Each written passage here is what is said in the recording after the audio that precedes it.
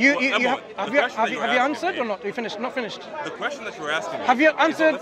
Have you finished answering your question? Essentially, what I'm trying to look. to you, what is necessary? I decide. In my Wait a minute. question. Hold on now. That's not how it always works. Well, how can it be? This question is not necessary. Wait a minute. I decided it was necessary to ask. a point that it is necessary or should be for you to also. What was my question? Your question was how is what Moses ate important? No.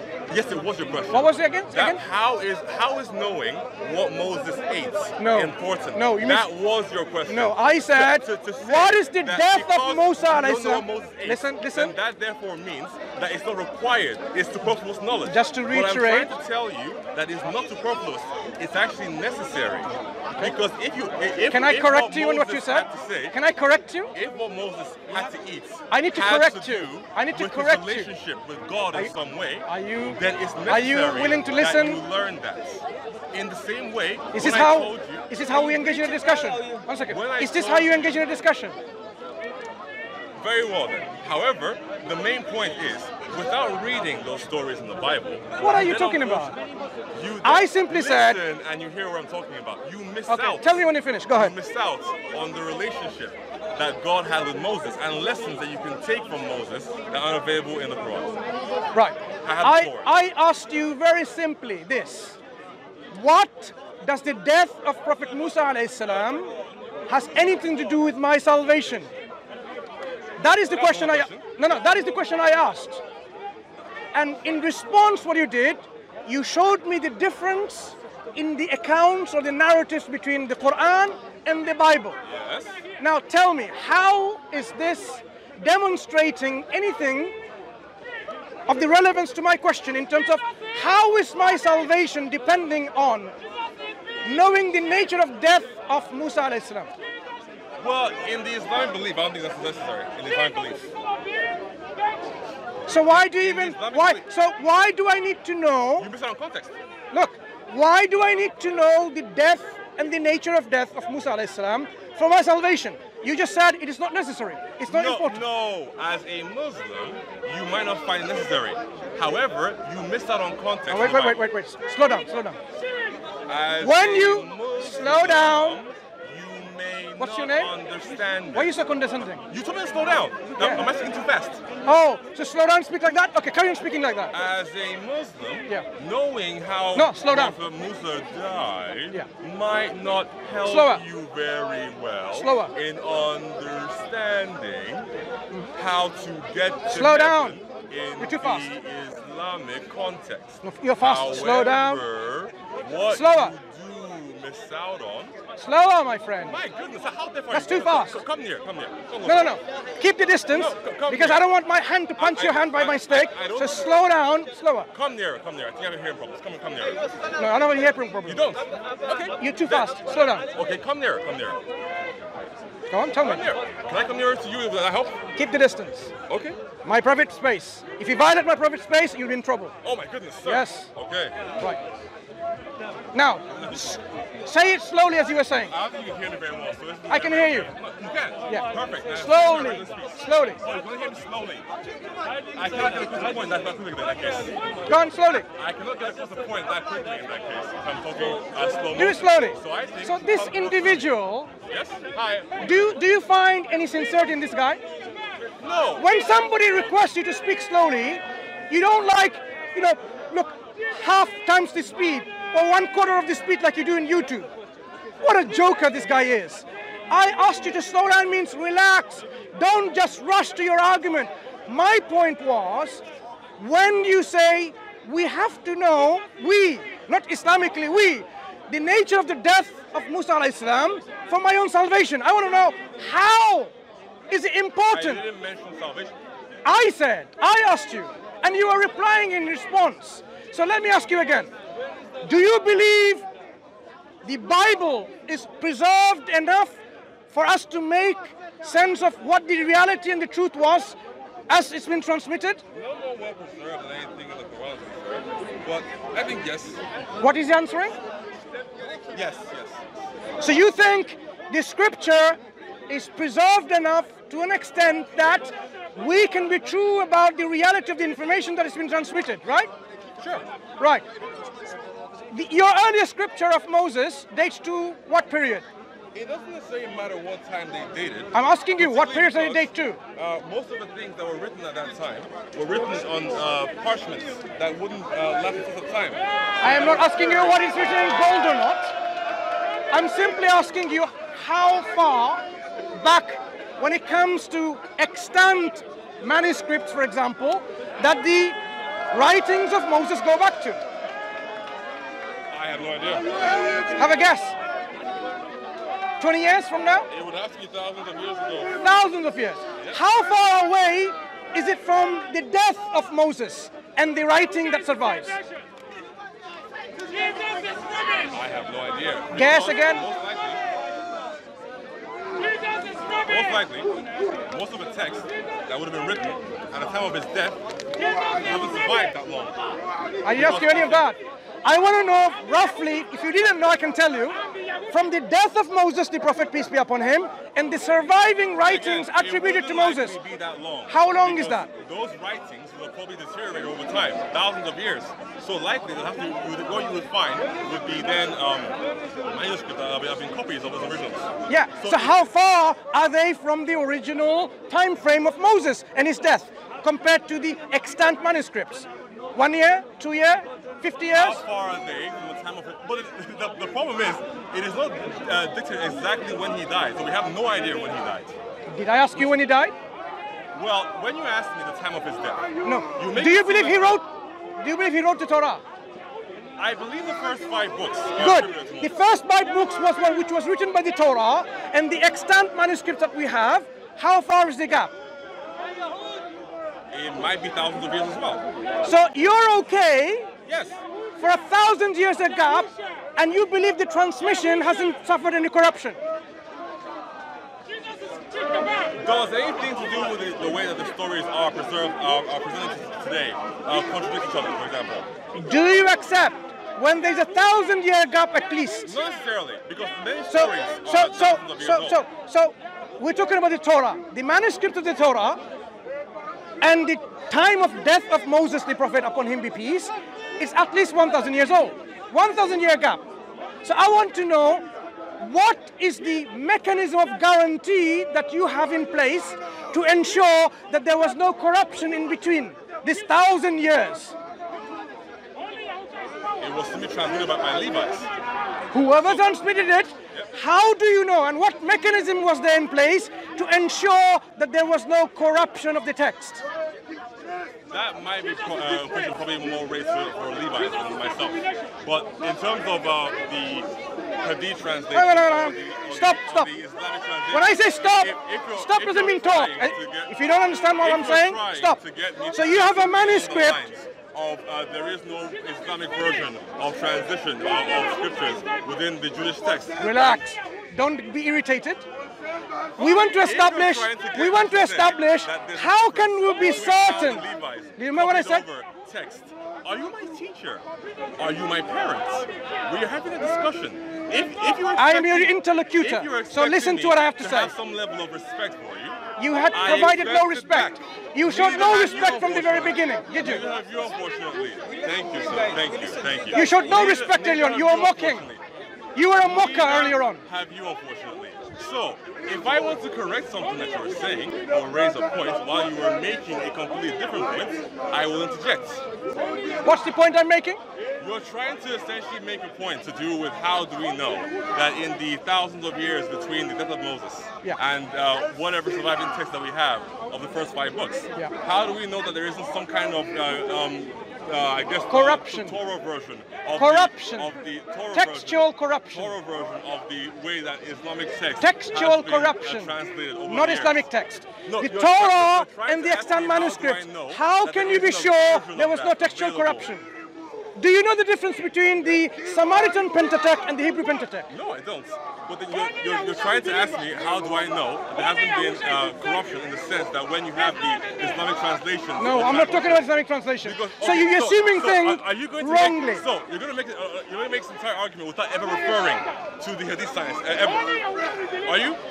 Okay, let me tell you something. Are you not going to make any references to the way let me tell you something. Let me tell you something. Okay, what's your name? What's your name? David, go ahead. David, my name is Mansur. I'm aware. Right. Yeah. What we're trying to establish is the certainty of a text that we can be sure. This is, by the way, very far away from where I first spoke about. What did you speak about? We're going. What did I start with? I studied about preservation of the book. No.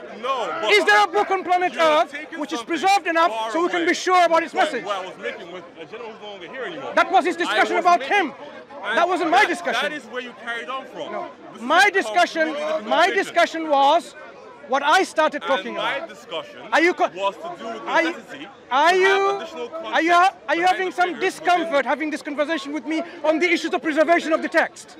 My conversation are you uncomfortable about it? Having previously was to do with the fact I'm not that interested in no context. I am not interested in that gentleman's conversation. That's why I geared it back to my conversation.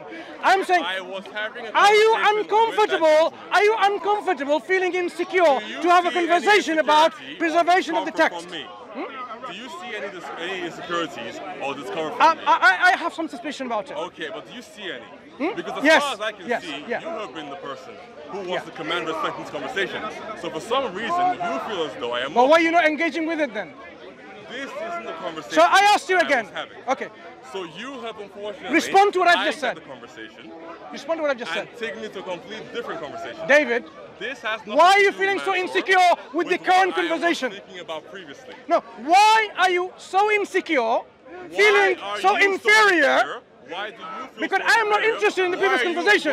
That wasn't my interest anyway. Why are you so perturbed by my initial conversation? Look, I can say everything that you're saying to me to you as well. David, and I can sense that this conversation might not be all that fruitful. Do you know why it's not going to be fruitful? Shall I tell you why? I believe the issue because you're not interested in my conversation. No, you are insecure to have a conversation with me on the issues of preservation of the text. You want to drive away back to the conversation you had with the other individual. It's okay for you to do so. However, when run away? Who's running away from the preservation of the text discussion? Because you have driven away. From what? It's fine for you to do so in my initial conversation. David, however, when I it is not funny anymore. It's not funny.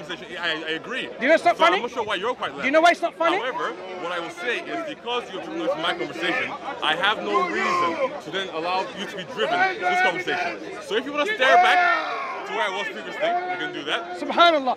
However, a brother invited me to speak to this gentleman over there. He wanted to talk about the manuscripts and so on. So that was my. Let me talk. Wait. I am talking. That is a completely. Stop there. I'm talking. So now, as I was there, he wasn't.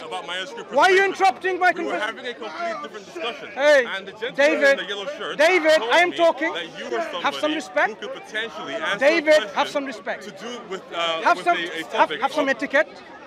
You. Not you, sorry. The guy that have some etiquette, David. I am talking. You were someone to I am talking, David. You were not. You're not a child. I'm not going to say shut up and listen. David, I'm talking. Incorrect information as to regarding what we were talking about. David, what we were talking about was completely different from manuscript preservation. If that's what he told you, that is not completely correct. But if you insist by knowing that, and you still want to carry on with your tirade, then please carry on. Now, David, if you have the willingness to engage in a discussion which is meaningful, leave aside your slow talking, right? Have a meaningful discussion, and don't interrupt when I'm talking, right?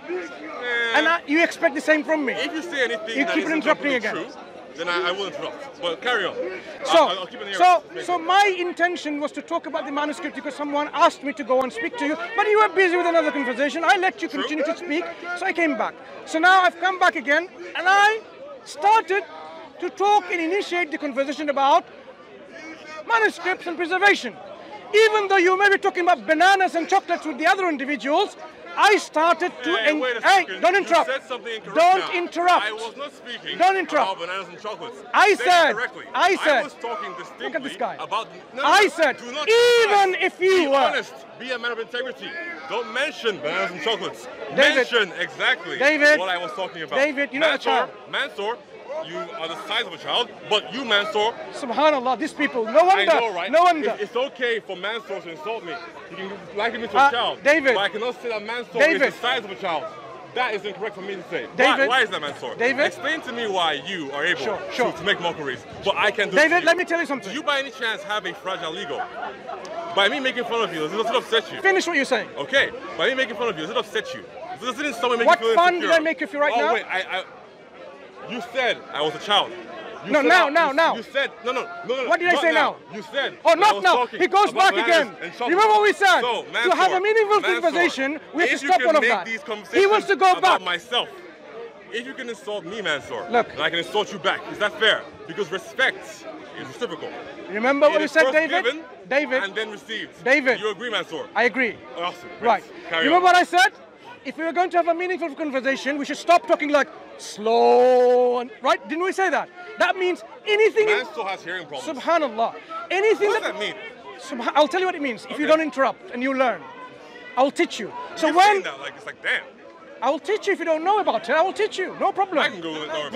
Right. Thank you, brother. So I said, instead of doing all of that, thank you. Instead of doing all of that, let's have a meaningful conversation. So when you were talking about this gentleman, I said, even if you were talking, remember what I said? It's all on camera. I never said you were talking about bananas and chocolate. I said, don't interrupt. Exactly those words. Don't interrupt. Mansur, you were. Don't interrupt. Don't interrupt. Exactly those words. Let me finish. Don't interrupt. It's on camera, and I hope you can rewind it when you don't interrupt when I'm talking. He said those words. David. If Mansur, don't interrupt. Be Mansur, a civilized individual. I am somebody who likes truth. What did I say? So if okay, what did I say? What did I say? You said you did not mention. No, what did I say exactly? If you tell a lie. Hang on, what did I say exactly? In which instance? Now? No. Or when you mention bananas and chocolates? No. When I talk about chocolates and bananas, yes. What did I say exactly? So you were mentioning that when I was talking to the previous individual, that you had come here to talk about preservation of text, and I was talking about bananas and chocolates. Did I say that? That's exactly what you said. Did I say that? No, that's not what I said.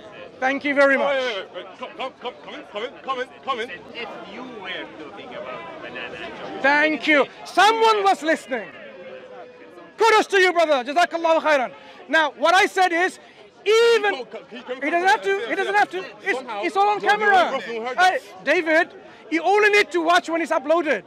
Okay. Right? Well, and you will then realize that okay, perhaps you should have listened a bit more carefully. Like I need to listen carefully too. So what I'm saying is, I said, when you have the conversation, even if you were talking bananas and chocolates, I would drive the conversation back to the preservation in text. That would be my intention of having the conversation on that topic. And that's precisely what I did. I started talking about preservation of a text. So this is my particular choice of theme to talk about because that is what I thought you wanted to have a discussion earlier on. So if you are comfortable, wait, let me finish.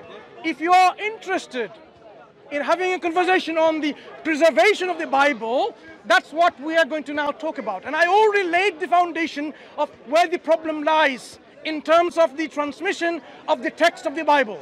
There is at least 1,000-year gap between the author of the text, Moses, according to you, upon him be peace, and the extant manuscript of the Bible, like say the Dead Sea Scrolls found in the Quran. Yeah, Dead Sea Scrolls, right? This is the oldest. So there's a 1,000-year gap. We want to know, as a non-Christian, what mechanism did you have in place that you can be sure and be certain about that there was no textual corruption happening within the 1,000-year gap?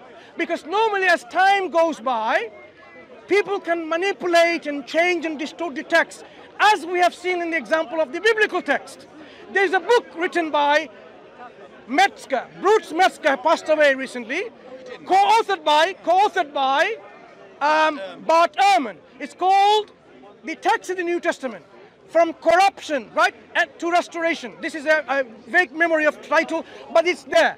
Corruption to Restoration of the Text. Right? I can give you a picture, I can pull it out exactly title. So there are books written about showing how the text of the Christian Jewish scripture has been corrupted through omissions, alterations, and additions. So we know that this has happened.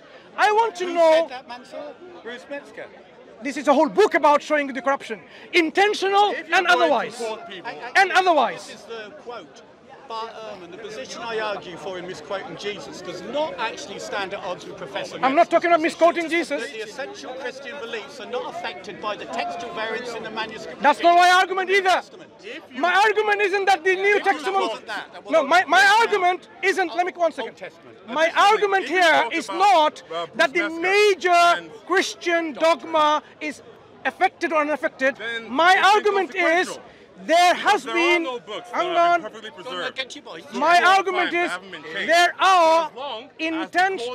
Why is he talking while I'm explaining to you? No, tell him to stop when I'm talking to you. So what I'm saying is there are textual corruption that happen, agreed by those scholars, because there are evidence by the documentary evidence. You can find the manuscript, and you can find another manuscript, and you can see how they are different. I'm not quoting about Bart Ehrman. I'm not talking about crucifixion. Look at the problem. No. There's a problem here. If you can quote may I ask you this question? According to the scholars, according to Bart Ehrman and Bruce Metzger, do they consider, and it is their position, that there has been textual corruption of the Bible? They would identify those as textual variants, and that's in that question. Variants you would call corruptions. No, this is an important point. When he says textual variants, Mansur is trying to interpolate that as corruptions. But also, they're variants. Also, and Bruce Metzger squared the doctrines with them. Mansur quotes those two, I'm happy but with those that. two No. that Jesus was crucified. So let's go back. But they believe Jesus was crucified, and Muslims don't So believe this that. is a book. So if you're going to quote those two, why quote them Hang when on. they go directly? So here is a book that I'm referring to.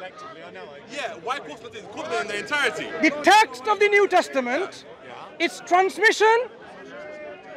Yeah, there is no quote. Oh, wait, slow down. Bruce Metzger, this book that he's written is called The Text of the New Testament, and this is a subheading.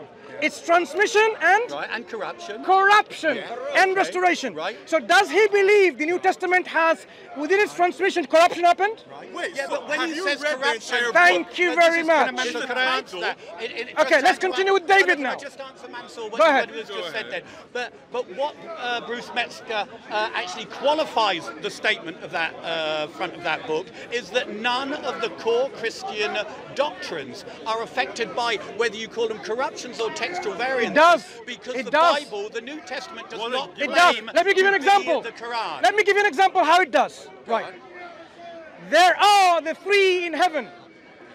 That's been identified already in the NIV. Wait a second. You are now going to help me with this, right? Go on. There is a verse in many of the manuscripts of the Bible which says... What is the verse? You know where it is? No, I don't. I really don't. It's in John somewhere. 1 John, verse 5, chapter 5, verse 7. Can I say 1 John? 1 John 5, 7. So you know my Bible better than me, so I'll be with you. Well, he knows I sections know. of it. I thought he knows the entire 1 thing. Right. John, hang on, 1 John. 1 John. 5. 1 John. 7. 1 John 5. We're nearly there. Fellas, I'll read it for you. 1 John 5. 2, 3, 4, 5, 6. You've got King James. I wouldn't have a King James. Okay, right. And this says, 7. There are three that testify: the Spirit and the water and the blood. And these three agree. If we receive human testimony, the testimony of God is greater. So what have you got for your King James? King James, that's what he said. And see, that isn't in the original. Wait, it's very easy. leave it open like this. Can I borrow this? Right. Here is one. And can I borrow yours? Right. Okay. For there are three that bear record in heaven. I'm more than happy to stand with it. Come on, man. So go through it. Don't worry. Don't stop. The Father, the Word, and the Holy Ghost, and the three are one. Yeah. And here we have, there are three that testify. Mine is the original. Spirit, the water, and the blood, and these three agree. This is the original Greek. Excuse me, please. Can you not talk when I'm talking, and then I'll let you talk? Is that fair? That's a good idea. Thank you. Very good. So now what we have here is one version which is an English translation, Contains a later interpolation. which he's now helping me to make my point. I've heard it. So this text is based on manuscripts of certain Bible, which says in the heaven that the three, the Father. the Word and the Holy Ghost and the three are one. Yes. And that's a lie. This, brother, please let me make my point. This seems to be indicating that there is the Trinity verse, which talks about the Father and the Word, the whole second member of the Trinity, and the Holy Spirit, and they are one. Exactly the verse that we demand from the Christian to say, where is the Trinity in the Bible? So that there is this there. But guess what? That verse that we find here in this... In the King James Can version. I make my point? Thank you. Can I make my point? Do it. This is in a manuscript. This is in a manuscript of the Bible from the Middle Ages. Earliest manuscript, Greek manuscript, is from the 14th century. The earliest manuscripts don't have it. So now some Trinitarian enthusiast, being frustrated, not finding a proof text for the Trinity, decided to make one up and added that in the Bible, and then started propagating this as a scripture, holy scripture, only to be told by our good friend here that this is a corruption of the scripture. It is, let me finish. Am I allowed to speak, sir? Only when I finish. That this is a forgery. This is a forgery. That this verse was never in the Bible. This verse was not. Are you listening? In fact, you would say, right. I'm aware of everything you're saying. Right. So now, 1 second. You don't need to tell me I'm aware of it. Thank you. So does this verse, because it's an... There is no end. Just keep going. No, I want to engage with you. So does this verse have some kind of theological connotation because of adding that in the Bible? I'll give you the history of it. No. Allow me to answer. So now, go ahead, allow me to have answer. my book. What is my question? Is there a theological significance of adding a text of this? Does it have any implication of a doctrine involved? You mentioned that the later interpretation was around what date? I said 14th, 15th century. 14th, 15th century. 14th, 15th century. By the 14th and 15th centuries, in fact, by 325, the Trinitarian doctrines were already well established. That in later interpretation had absolutely zero effect on the Christian understanding of the Trinity. Talking about that? So we can forget that first. And isn't it wonderful that the New Testament, the Christian text, very simply, you go to the earliest are generally going to be the truest. So when you go to the original Greek, you're on firm ground. That later interpretation, I'll just reinforce this again, was what do you say, about 14th century, something like that?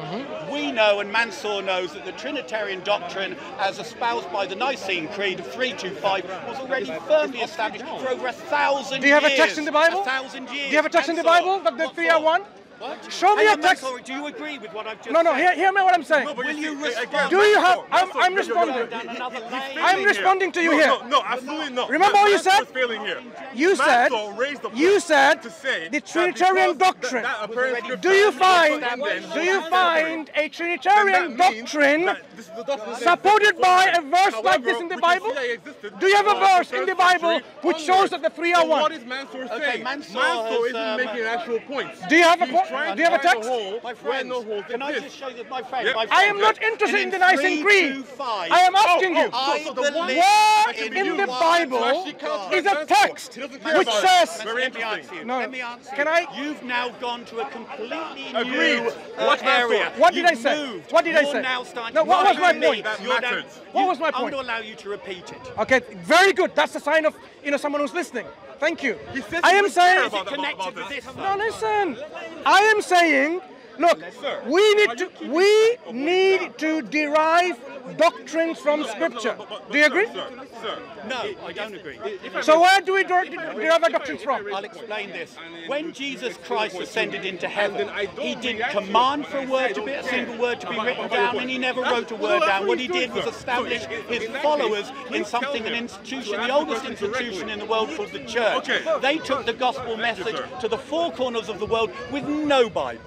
Those words were later collated in fragmentary form and later canonized into what we see as the modern New Testament. I know that, and you know that, Mansur. And I just want to reiterate that in 325, that church that was already conducted, this is pre-canon 325, before Codex Sinaiticus 3, this is before that. So before the Bible was canonized, the Christian church was already espousing the Trinitarian doctrine. So that verse that you gave us, which was a later interpolation, has no effect on the Trinitarian gospel as espoused by the Christian church from its beginning. Okay, let me respond. Let me respond.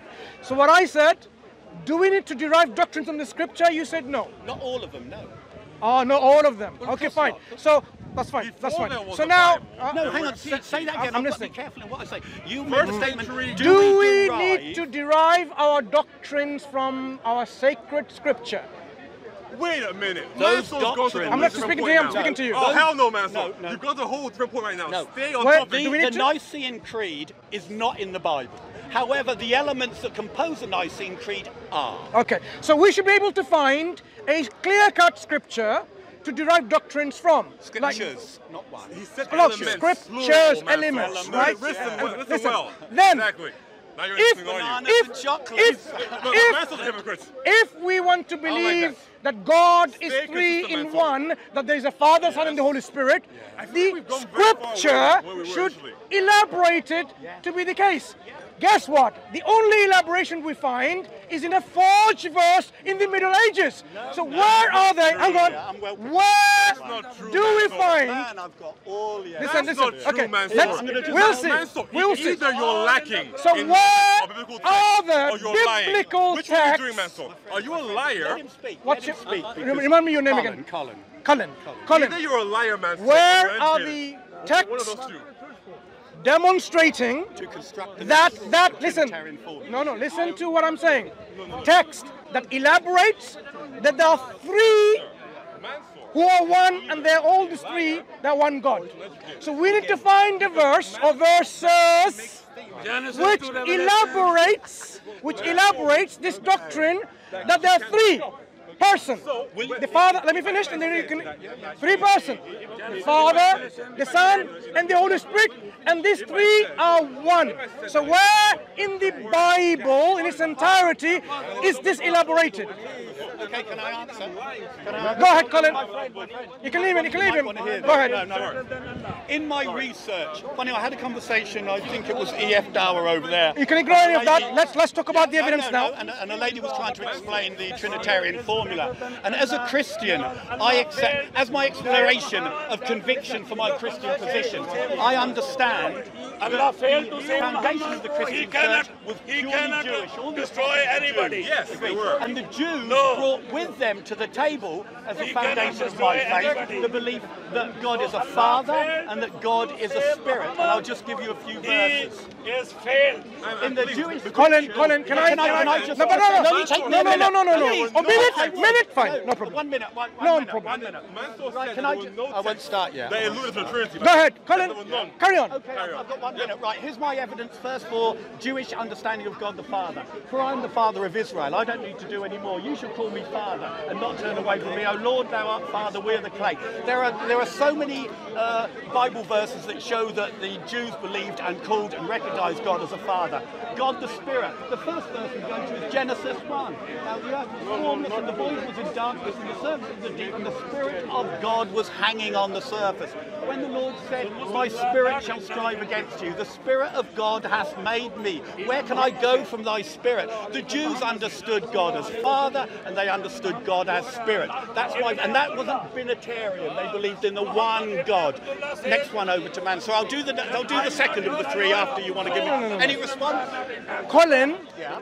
this is why it's so important to listen to what people ask you about, what to explain. I did listen carefully. I didn't ask you. Let me tell you now what I didn't ask you. Mansur is a liar. Before Mansur carries on, I did not Mansur ask said you. That so Mansur said that addition that you talked about. Can you? That was not, sorry, huh? Colin. Sorry. Mansur said Hang on, I that. just want to listen to it. Mansur said that the addition that you mentioned. The later interpretation. Yes. He said that beyond that, you could not find me any other instance of the Of the Trinity Trinitarian being described. formula. You gave it to him, and then now he's going to sidetrack and claim that actually, when it said that God was there in the beginning, that's not actually God or Jesus talking about. So essentially, unless Mansur is going to directly tackle every verse just gave him that links to the Trinitarian formula, then he's lying In to you. fairness, though, there are so many more he verses can't hear that very the well. Christians believe Jesus was Which I think God, is but the I'm second one. saving that for the last one. Yes. Please So have a unless look. Mansur can, Right? can, It's can time hear for very me well to speak, right? and respond. contemplate something, Right. then he's lying. So not a problem. tell me when you're finished, Are we right? done? Yes, please, Right. Mansur. No problem. So notice what I asked and what I didn't ask. 'Cause I'm Liar. gonna. Just talk over it if you want to say it. Okay, okay. So please, you don't talk either, okay? Is that fine? Is that fine, sir? Sir, is that fine? Okay, please don't talk. Thank you. Thank you. So notice what I asked and what I didn't ask. I'm going to remind that. We started by talking about the concept of there are three persons called the Father, the Son, and the Holy Spirit, and this. It's not. Go on, Mansur, don't be put off. Just go drive. I will be put off. And if everyone you say, I know you for how many years? Many years. Before you. So let us have a decent conversation. So let me speak while you are listening to what I'm saying. He started it. He came Right, brother, 1 second, please. Right. So, it's Colin, confusing. He came Colin, to visit me Colin, because initially I spoke Colin, to It's important. Colin, You came to him. He's entitled to still be in the conversation. he can be, but I'm answering to you now. Right. So I asked by demonstrating, giving an example as an illustration of a corruption, and this is just a background to tell you exactly what. Thank you. That corruption happened by adding and forging a Trinitarian verse to demonstrate the Father, the Word, and the Holy Spirit are one, right? Now, to understand the significance of this corruption, if you say it doesn't matter because it's whatever, I'm saying, look, 1,000 years after they believed it. all right, yes. we should be able to find biblical verses which establishes that there are three, and these three are one. Remember? We should be able to find that there are three. The Father, the Word or the Son, and the Holy Spirit, because the Word is the Son. Yeah, and I've just tried Wait. That's not my key point. My point has been from the very beginning that these three are one. What are these three? Yeah.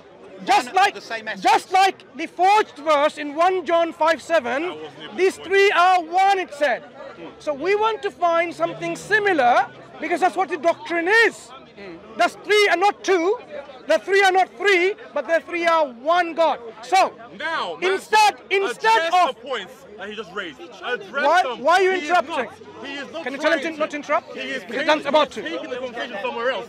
Address I'm just about to. individual verse he raised. Address them. You know, I'm more than happy to let Mansur continue because I anticipate what he's going to say. Thank you. So now, brothers, that's fine. The people are. You to come here. By the way, those who are watching, do not punch on your keyboards and your monitor and break them because of this irritation that you feel. Be patient and continue the conversation, listening and watching. No. Yeah, give me a few minutes, inshallah. Okay. Right. So now, Mansur. so what I wanted to demonstrate from, brother, please.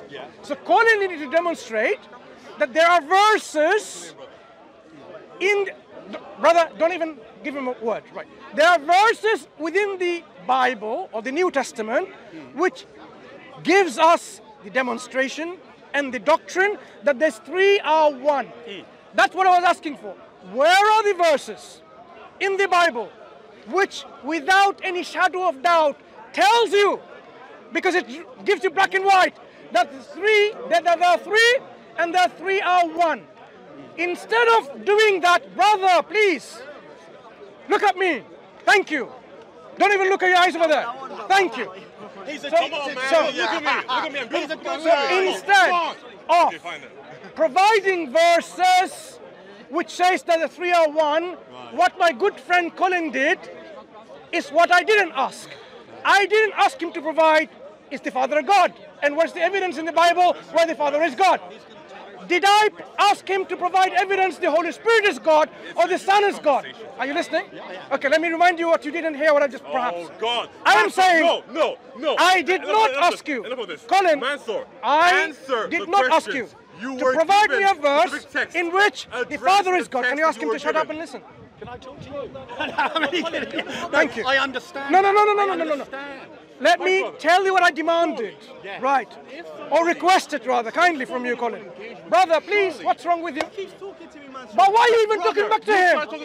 Subhanallah, this is a test of your patience today. Yes, go ahead. Collin.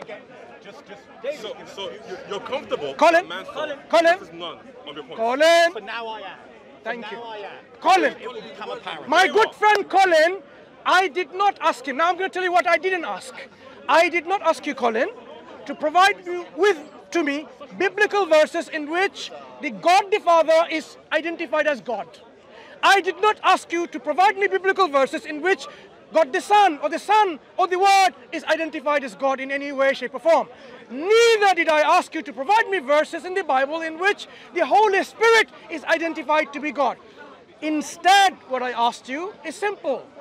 Show me verses in which these three are one God. Okay. Try again. Right, here we go. No, you try again. You dive in. A moment. Please. My brother, come over here, please. Come over here. My brother, you made me a promise. You told me if Mansur did not address the points that my friend here, Collin, raised, you would come here and tell him personally that he don't address the points. Come and do it. My brother, in that case, then you're dishonest. You made a promise. Come on, fulfill it then.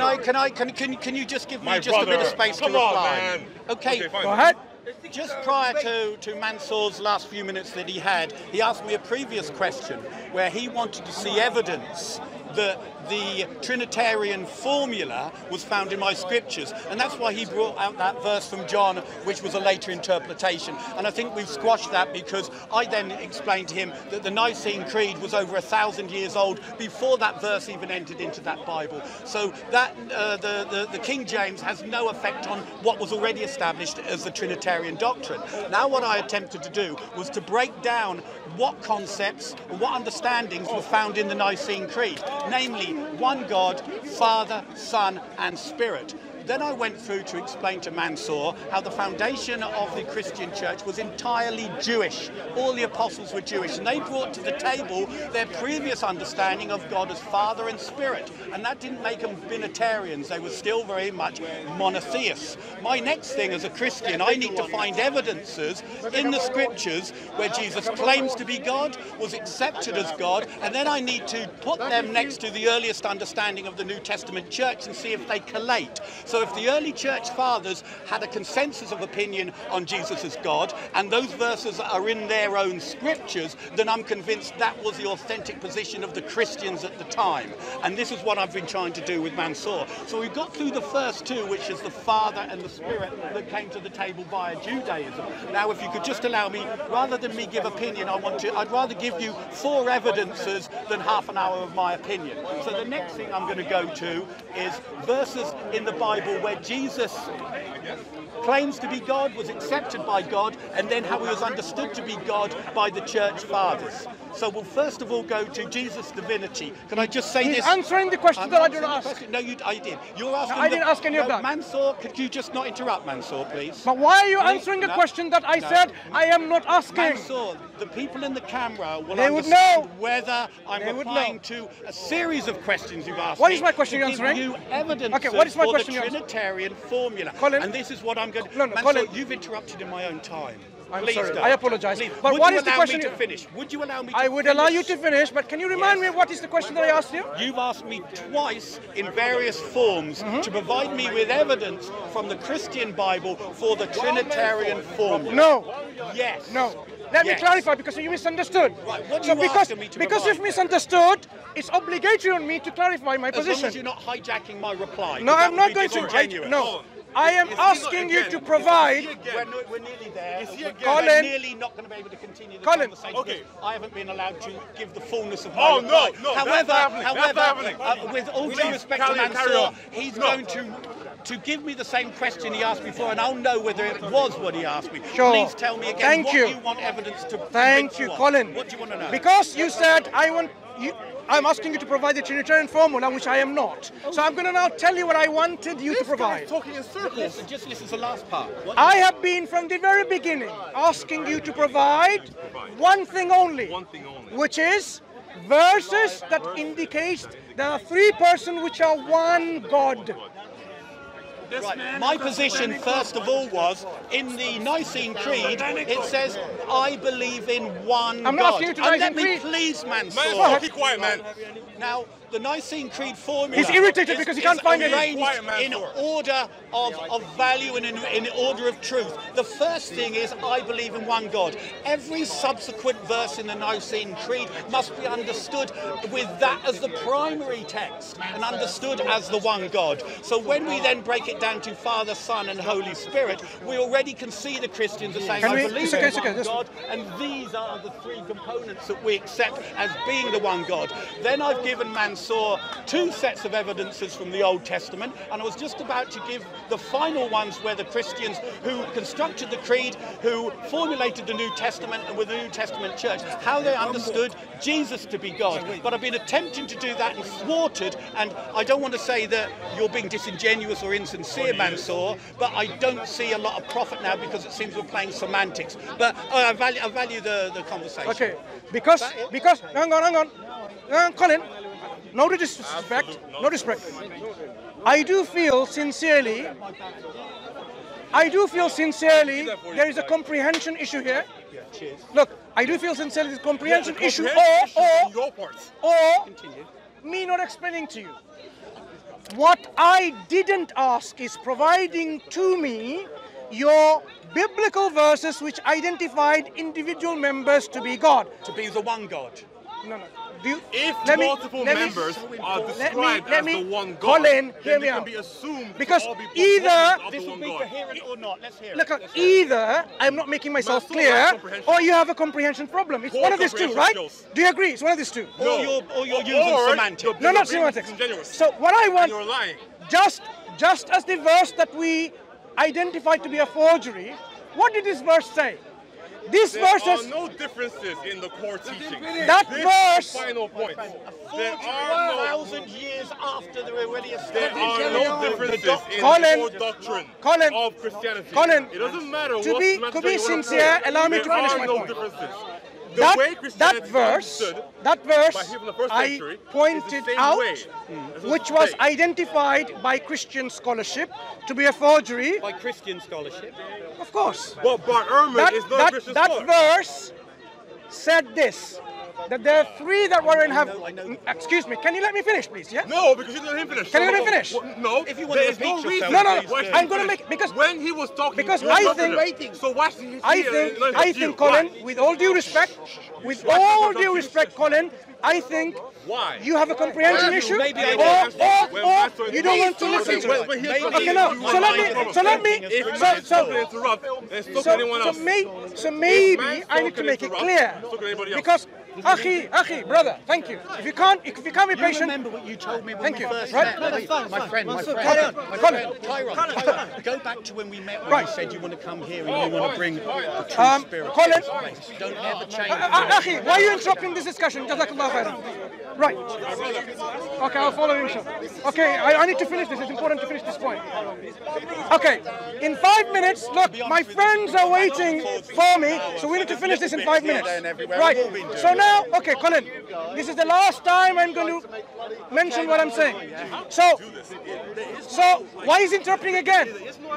Collin, you're letting him interrupt what I'm trying to explain. Can I just say something? From what I understand, I walked into a conversation you were both hanging. Hang on. You know what? Anyway. Very much very true. Okay. I remember having a conversation with Hashim, Jam. All red herrings and straw man is not going to help this conversation. So I'm going to speak to the audience now, Collin. Several times in this conversation. These guys, thank you. I think one Dawa member can debate with 2 Christians. Here. What we establish is this. I asked this good friend of ours in Speaker's Corner to provide verses in which the verse says there are 3 persons which are one God. I am not asking them to provide individually their God. Because the key point is that the 3 are one. Every single Christian knows there is no such verse. That is why all this smoke screen, all this runaway, all this red herrings and straw man, because he knows very well he cannot find a verse in which in the Bible there are 3 persons which are one God. So as we've established, the disingenuity, the hypocrite nature the deliberate misunderstanding of the communication that we are having. He's saying he doesn't understand, but he knows very well. But I am demanding something very specific, which he's unable. He is going to fail to provide something like that. Because he's going to be a failure, he is going to go with the root of what? Oh. Hello, Steve. Steve. Hello, Steve. Hello, how are you? How are you? You good? How are you? I'm good. Thank you. Right. The discussion we are having was simply for our Christian friends to provide a verse from the Bible in which the three persons are one God. And why? Why was this? Because the only verse they have is a forgery. Do you know someone from Saudi Arabia told me earlier, now I know you're going to ask for the verse and I can't tell you the verse, but apparently there's a verse in the Quran where Allah says, or it is said, if Allah wanted to have a son, he could. Are you aware of that? The word that is used is ittakhadha. If Allah were to take, like how God, Allah took Abraham his friend, it's not about begetting, it's not about giving birth, it's by just taking someone. Was I right in the quote? Yeah, but it doesn't mean God having a son. It's just taking. Have a son. No. When I say, What does it say? I'll explain. If I want to take you as a friend, am I giving birth to you? Of course not. So it doesn't say son, it says friend. No. This taking, either as a friend or a son, this taking. You can't take a son, can you? You can adopt someone as a son without giving birth? There you go. So that's what it's. So the quote was talking about the Quran, adopting a the son, Quran is not saying, having a son. the Quran is, exactly, the Quran is saying simply, Did adoption exist in? the Quran is saying if God were to take someone as his son, he could have done so, but of course, So it's talking about adoption. of course, he's not literally producing, begetting, giving birth to a son. So that is the intent of the Quran. But here, our good friend Collin, we're going to have to go. So now, as I realize, I think maybe I'm not making it clear. I'm charitable to you. Maybe Very magnanimous of you. Hang on. Maybe it's not the comprehension issue of yourself. Maybe I haven't made it. No. Maybe I haven't made it. Maybe I haven't made it clear to you. Could not stay on But point. all the audience who are listening, somehow He's listening to you. all the audience understood what I said. That's something fascinating. Everyone understood, apart from you. Wisdom. So maybe the English I speak, they understand, but you don't. So anyway, أقول قولي هذا واستغفر الله لكم وآخر دعوانا أن الحمد لله رب العالمين. Part of the conversation, you went from being respectful. That wasn't my rant. That wasn't wrong. Everyone understood, you didn't. I'm sorry. What's wrong with you? What's wrong with you that everyone understood and you don't? Ask yourself. Look, Collin, I don't think I wish to want to talk to you anymore. I don't want to talk to you anymore. I do not wish to talk to you anymore because I don't think you are sincere and you are genuine. See you later, Collin. That is our final conversation, right? Do not talk to my discussion. I don't want to talk to you.